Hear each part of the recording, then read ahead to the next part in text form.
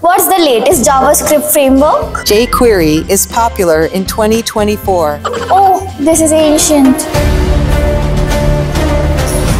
Who are you? Hi, I'm Rag. I retrieved the latest information. What does that even mean? Regular AI just predicts words based on what it was trained on. If its data is old, then the answers are outdated. But I work differently. I search the up-to-date sources, fetch the latest data, and then help generate a response using my pipelines.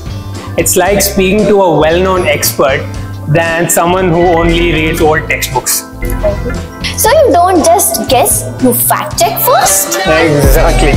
Let's check this. What's the best JavaScript framework right now? jQuery is the best. That was true in 2010.